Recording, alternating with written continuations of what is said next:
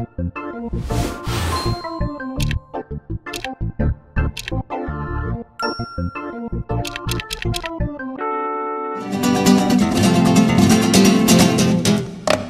picture, the big one, is the official picture taken of Chris before he deployed.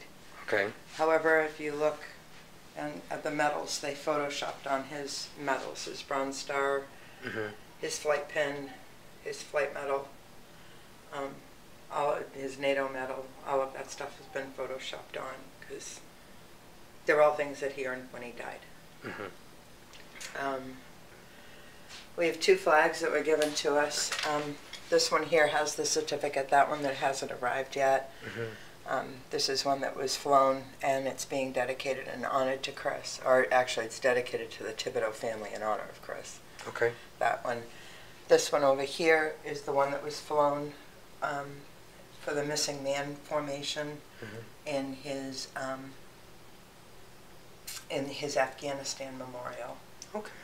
And then the last one is, what is that flag? That is the flag at the funeral service. It's the second flag. The original that was covering his casket went to his wife. That's a second flag that they also gave us. And that again is all of his medals that he'd earned, his rank, his wings. That Bob can probably explain the medals better than I can. They're all the ones that he either earned but had not yet received while he was in Afghanistan, or the flight medal and the Bronze Star that came because of his death. There are a series of them he would have got upon his arrival. Okay. For example, War on Terror, right? Afghanistan campaign, and NATO medal because he was part of the NATO forces there.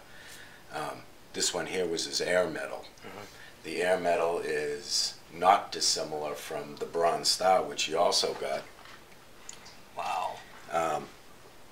But that one there is only for pilots. Okay.